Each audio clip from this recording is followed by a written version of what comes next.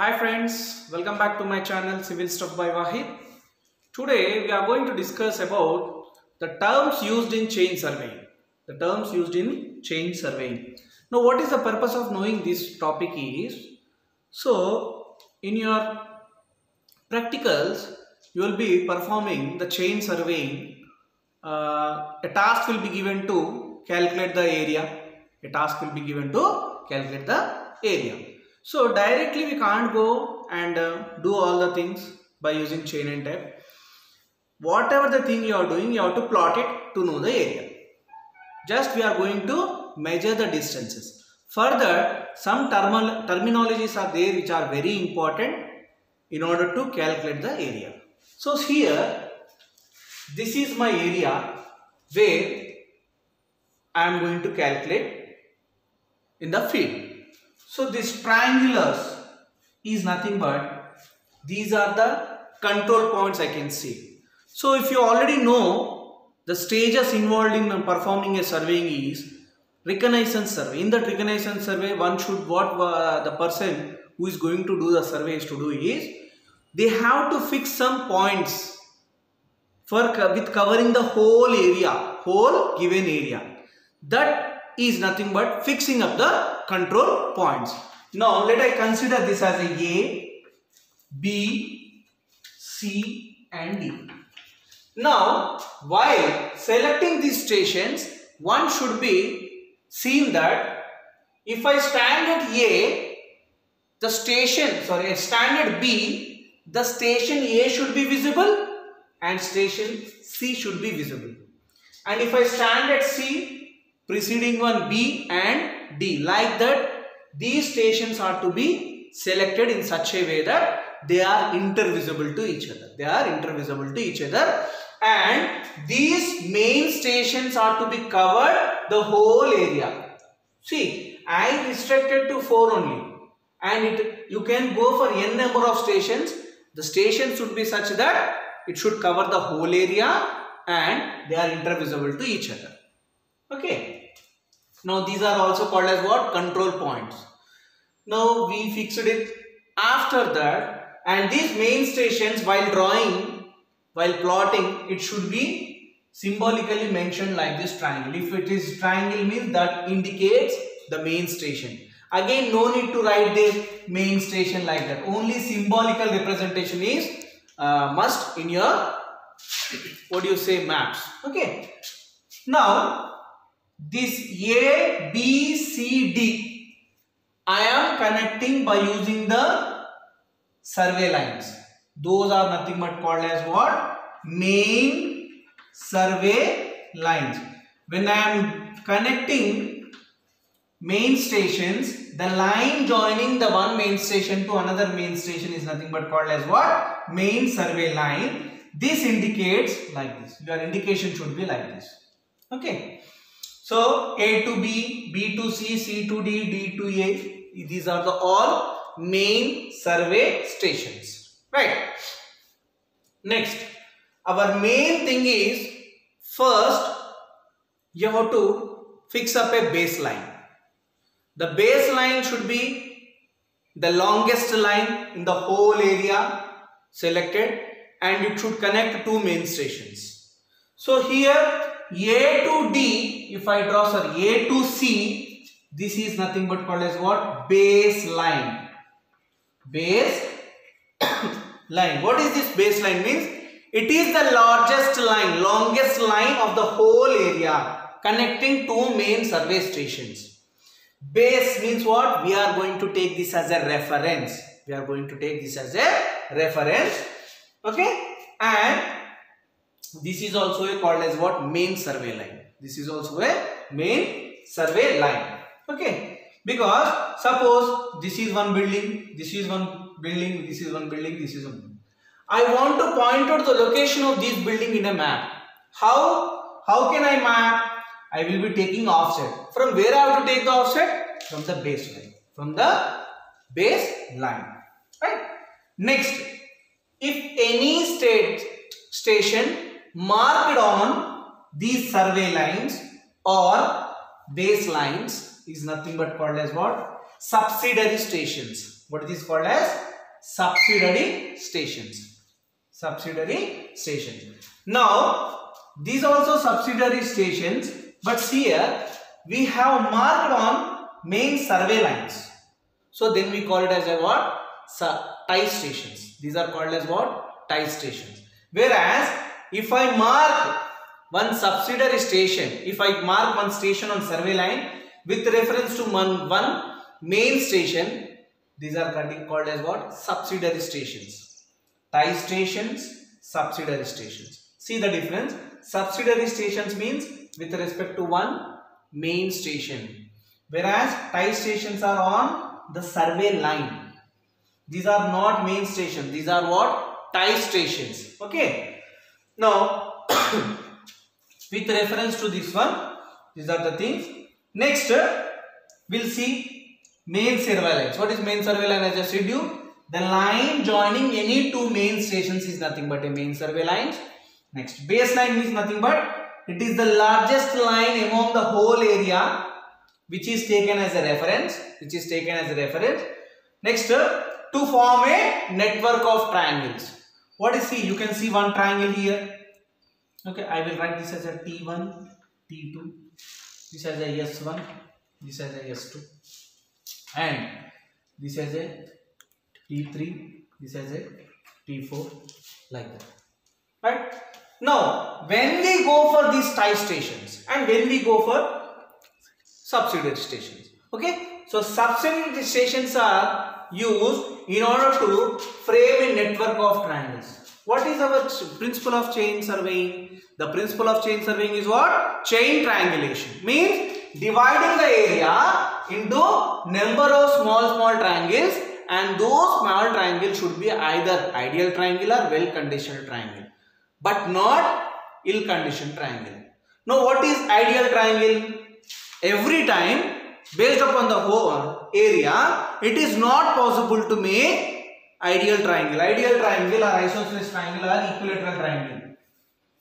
Means every angle should be 60 degrees. But in the field, is it possible to make such triangle? It is not possible. So, but it is possible to make some angle like this. What it means? 90, 130, 90, 100, 130 means here it will be 50. Means this is well conditioned. This is possible. This is rarely possible. Very rarely. Not exactly, very rarely. And ensure that no ill-conditioned triangle is formed. Ill-conditioned triangle means any angle should not be less than 30 or should not be more than 120. Ensure that the angle of any triangle should not be less than 30 degrees or should not be more than 120 degrees. If it is so, it is nothing but a ill-conditioned triangle. Okay. Now these subsidiary stations are formed for dividing the area into network of triangles.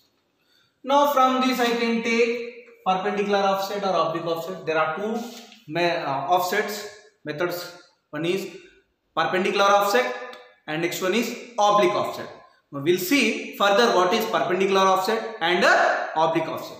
Now when we go for these tie stations, suppose an obstruction, building is there or any tree is there which is very far away with my main survey lines, which is very far away to this main survey line or this baseline. So in that situation, I will run one tie stations. From this tie line, I will take this one. Okay, I will take this one. So I can take this from here to here, right? So these are the terminologies. And check line, right? What is this check line? Check line is nothing but is also called as a proof line. It is also called as what? Proof line. Means in the field we are performing the survey, but while plotting, whether our survey done is plotted correct or not, you have to check it. So for that, what you have to do is this tie line or a subsidiary line, this can be act as a check line. Now what is this check line? What is this Okay, so check line. What is the purpose? For every triangle there must be one check line. Now what is the check line? Means suppose see here, I know from A to at a distance of some 10 meters, I have pointed one point in the field, and from A to B at a distance of 12 meters, I pointed one mark. Because chain surveying, we don't know the angles. But anyway, we have to plot it. Anywhere, we are supposed to plot it. For that purpose, at a 10 meters from A to C and from 12 meters at A to B, I will measure this distance, say some 8 meters I got. Now, after plotting this one, I should point out in the sketch at 10 meters and 12 meters. If I measure this one, if I getting 8, our work done is correct. Means our plotting is correct. If not, there will be some mistake. Like that, for check purpose, we call this as what? Proof line also. Check line or proof line. And as I said to you, tie lines can be used as a check lines. And what is the purpose of running a tie stations or tie lines is, whenever an object is very far away with respect to baseline or main survey lines, then in those situations, tie stations are fixed.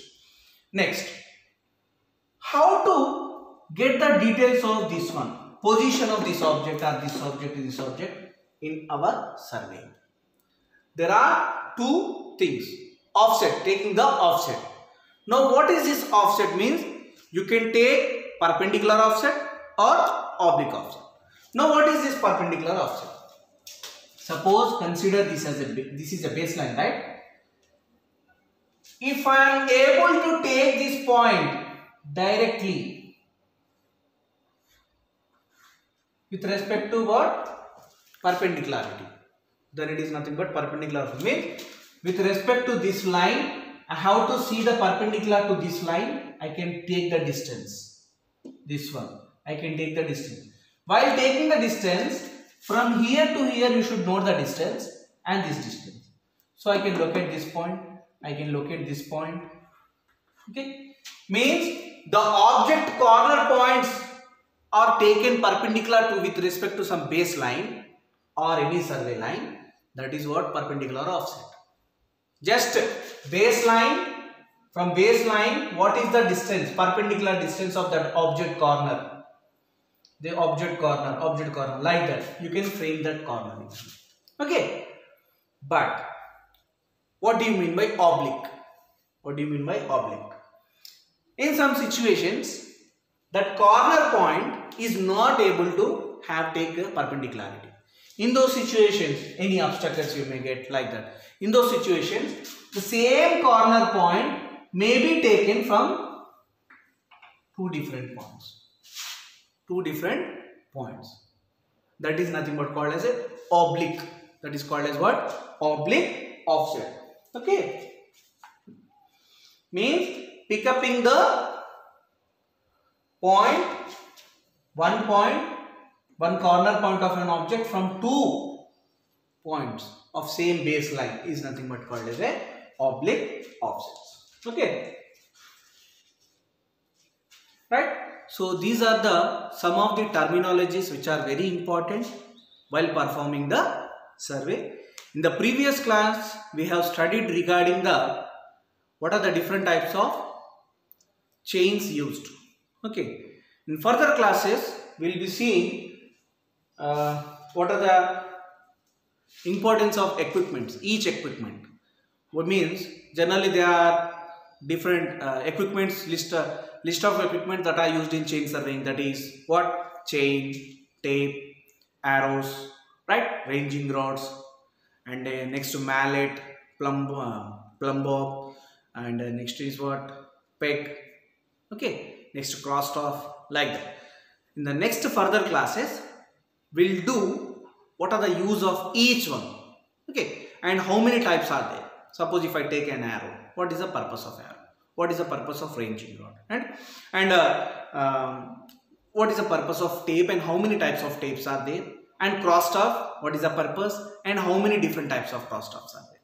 We'll see in the further classes. Thank you for watching my video. Please do subscribe for more videos.